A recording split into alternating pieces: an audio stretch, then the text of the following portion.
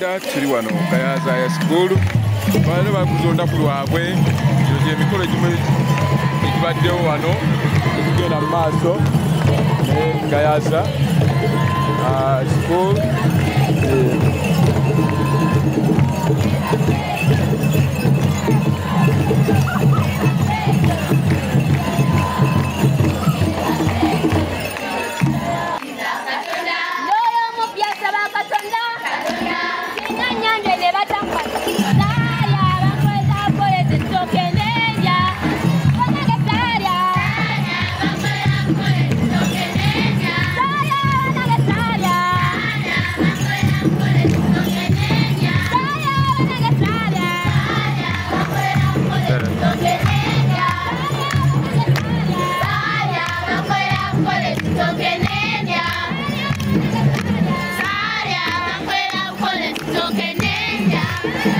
Gayaza High School betuli olunaku lw'essomero Digital News Uganda.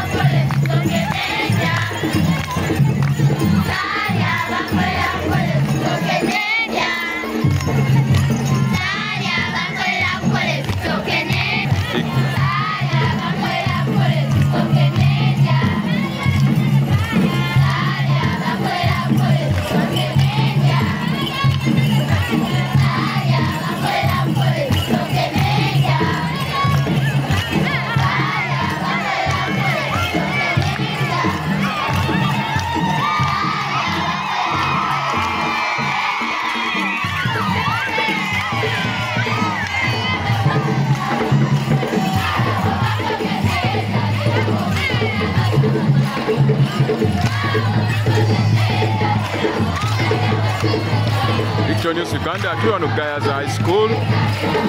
secondary ne primary bali wamu kati wano ba primary bali performinga bali bakusanyusamu abazadde zeseka bagiraki wano.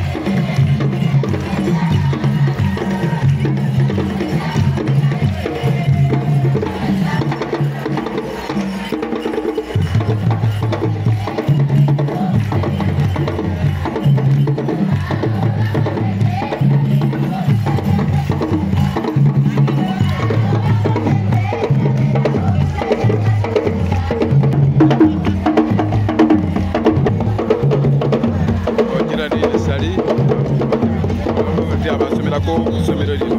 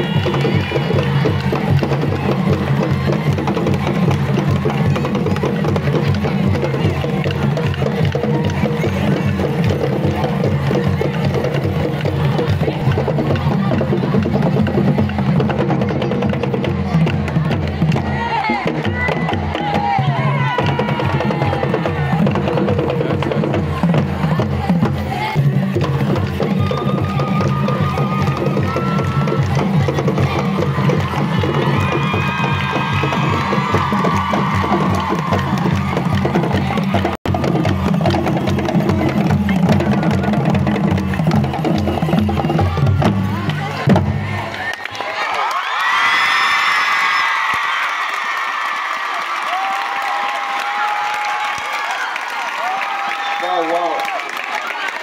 Thank you, Gayaza School. Thank you. Moving towards the end of this occasion, and right about now, may I thank you for you. God Bishop, we are about to leave this place. Allow me once again appreciate the chair person, board, for the work well done, the headmistress and the former head. Can we clap this? Whom I cannot afford.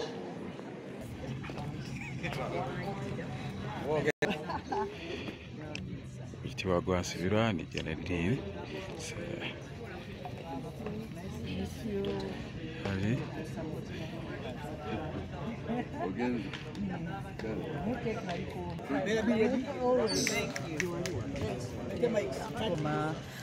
Gayaza betuyita Gayaza Old Girls naye nga kyatandika mu mwaka ndowooza gwa 2015-16 awo nga bagamba nti staff room block eriwo temala olw'abasomesa abaliyo bangi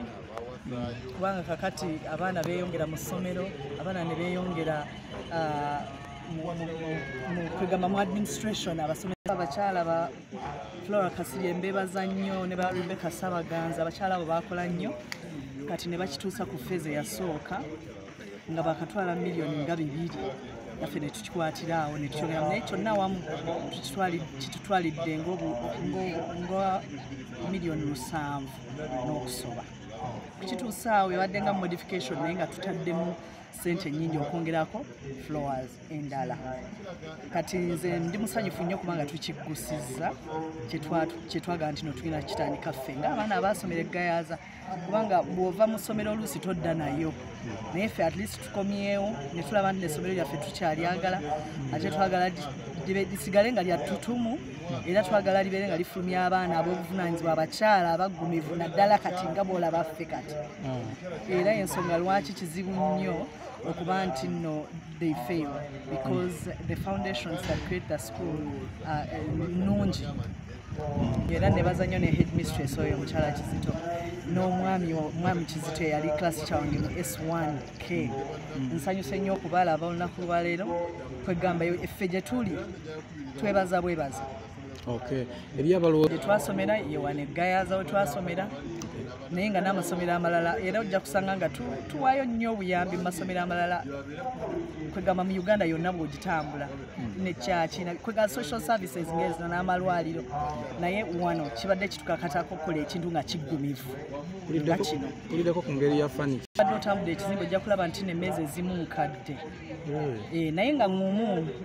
bazumba mu terina mmeeza era kati tugenda kutandika okukola feezi esembayo tulabe nti n'ekizimbe kino kiri operational ne computers ebikozesebwa byonna ebyetaagisibwa kuba omulanga paka nga tukigusizza ng'abantu bano basobola okutuulamu ne bakakalabya emirimu gy'essomero embeera yabeerangawo edda era yabeerangawo nnyo naye tekinologi yekka yakyuse edda tewabeerangawo byuma bikebera musaayi kumanya nti obona omwana omuzaala oba tomuzaala nga tugendera ku jjajja akalera ka mwana n'akasula mu mazzi n'agamba newaffe si waffe ne batunuulira obugere ne batunuulira obugalo naye kakati kino it is 100% proof your technology yakajjawo wano mu Uganda kakati byekyankalanyiza embeera ebaddewo naye nga ebyo byonna byonna byabeerangawo era abasajja abedda banga basanyufu nga bakulaga omwana nti wuwo era ofa musanyufu ng'omanyi wuwo n'akusikira n'okusikira naye nga kakati nze ndowooza abakyala tugudde dro n'abaami kubanga twagendanga bamama baffe n'omulaba nga muli ku ntaana akaaba bamuleetedde bajja be nga 10 abaana kwegamba abaami nga beefudde ekitalo naye kakati n'abakyala nabo bavuddeyo akeera ku makyala agamba naye waategedde ate n'abaana sibabo kakati awo ne tubeera nga tufunye mwenkanonkano tebateberezeemu nti nno obutali bwenkanye n'okubeera nti omuntu yakuba ebiragaano by'omufumbo butukuvu ate n'abeera ng'alaba nkana omulembe guno twetaaga kwongera okugunjulibwa okutebenkeza amaka nga mumuyitidde mu generation abedda baali tebalina bufumbo obwo obutukuvu naye nga babeeramu mu maka gaabwe ne batuula ne bafumba obufumbo obutukuvu kwe mutima okwagala omuntu nga bw'ali so si nti nno lwakuba wagenze mu kyaki n'okuba endagaano nekugamba era muyinza okukuba leero yensonga lwaki leero omuntu akuba endagaano ate wiiki eddako ne mugamba nga muli mu divorce kubanga omutima gwali teguliiyo naye ojja kusanga nti nno obufumbo mutima kati gwe ki kyokubiriza abaana generation eno empya ki abatandika n'abatannabawe babala bakwate ebitabo byabwe nga babitwalira ddala serious kati ate ebitabo byabwe kakati byafuuse na ffe twagendanga mu library eno era singa oyingirayo ojja kulaba nga nkalu ebitabo ebyaffe nga obikkula page n'omalayo ekitabo naye kakati abaana ebitabo biri ku ki biri ku computers ate ku computer there is an information overload oluusi n'osangayo n'ebintu ebitagasa ebitagenda kuzimba kakati nze mbasaba abaana abawala bakwate kalaamu n'amaanyi basome bamaleyo potential yabwe yonna mukama gy'abamalayo their god given potential basobole okuba nga beeyimirizaawo nga balina mental capacity and ability to do what they want to do in their future regardless oba ofumbiddwa oba tofumbiddwa gwebeera nga osobola okwebeezaawo ng'omukyala ate n'okulabirira abantu abali around you yes ekyo kyenfunye mbadde musanyufu nnyo nti nno basobodde okurecognizinga efforts zange ze nateekamu my personal efforts kubanga okuva bwe nafuuka chairperson wa Goga twakwatagana ne tutandika okuteekamu amaanyi mu kizimbe kino naye nga kwegamba amaanyi tegaali just budde bwe twateekangamu naye nga netuteekamu ne ssente n'omutima gumu ate ne twongera n'okuteekamu ssente nga tufundraisinga ne tukola zi concert kwegamba ndowooza all in all I think personally I might have raised more than 70 million or 80 million mbadde sizibala naye mbadde nze nkanya ku raisinga paka ekizimbe nga kiwedde so ndowooza efforts zange ne baziraba ne bansanyukirako era ne bampa ekirabo ekyo in recognition of my efforts era ndi musanyufu nnyo amannya maama nze amanya gange nze Geraldine Ssali Busulwa era ndi mu class 1988 eya wano gye twagattamu ate nenfuluma wano nga mazeyo emyaka 6 mu S6 mu 1994 okay yes wekitiibwa akuyita News Uganda tubano Gayaza badde bakoze olunaku lwabwe ate n'okugulawo ekizimbe ekyo ye Gayaza kibaguddewo wano Bisupu Lwalira nga yakulembedde mu mulimu ogwo bakoze olunaku lwabwe no token of appreciation gye bampadde njagadde nnyo kubanga nabo basobodde okulaba emirimu gye nateekamu amaanyi ge nateekamu nze ng'omuntu nensanyuka kubanga abantu abamu tebatera kusiima naye Gayaza nga bwe tuli ndowooza baatukuza bulungi n'empisa ez'okwebaza kati ne bampa tokeni eno kuwa ssente amaanyi obudde supervision bye twateekamu era njagala nze I accept this award on behalf of the abantu be nabadde nkola nabo abantu nga Brenda Twaire omwana oyo twalinda eba nga tujjayo embaawo kwegamba na ssaawa 6 gw'ekiro oli out of the country naye kubirako leno transaction madam n'ogikola kwegamba olugendo lubadde luwanvu nze kati lwonna ndu summarizingidde wano era nsanyuse nnyo ku nti n'ettaffaali lyaffe lye twateekako ne bannange byonna ndimalidde wano. Neyanza nnyo neyanzeege. Amanya gange Geraldine Ssali Lusuulwa. Appreciation for the efforts, the sweat, the time, the labor, the journeys, the financial support that we have put in have been realized today. These journeys have been walked by many of us, and I'm glad that today I'm just one of the 2 people who have been recognized individually, and for me that says a lot, and I'm glad that I have benefited from such recognition in my lifetime, not after I have gone.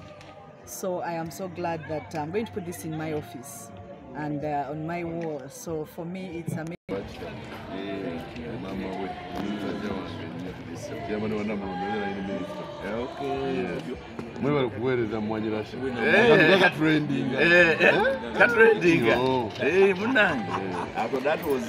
News Uganda tuli wano ku Gayaza School tubakuza olunaku lwabwe. Ekizimbe ekibaguddewo ekiguddwawo Reverend Wilberforce Kityo Walira Bishop Namirembe Diocese.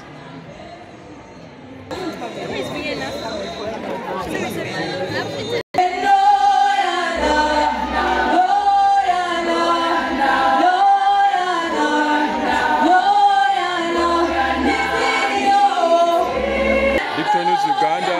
Gayaza wano nga bakuza olunaku lwabwe.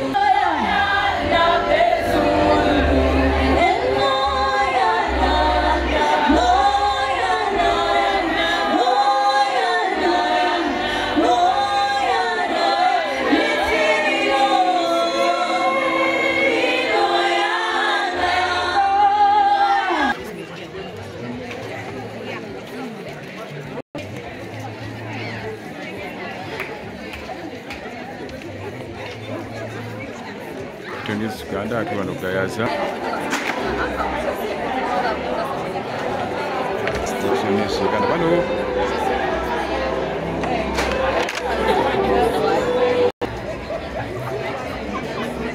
This Gayaza School naye badde bakuza olunaku lwabwe. Ne badde ebimu ku by'oboolesezza byebakola t-shirt, bukomo, by'omusawo, ne baddemu bye batunda.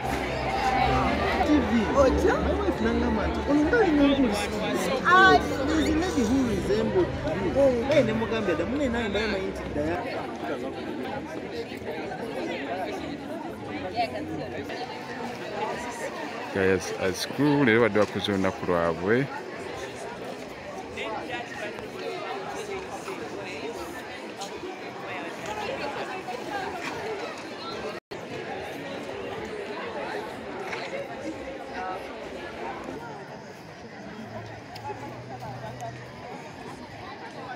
Gayaza Digital News Uganda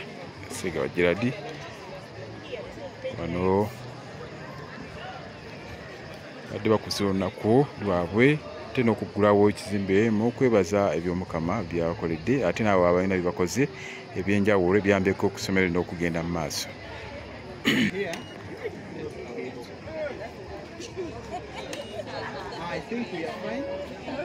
Ojja kuba bifaananyi.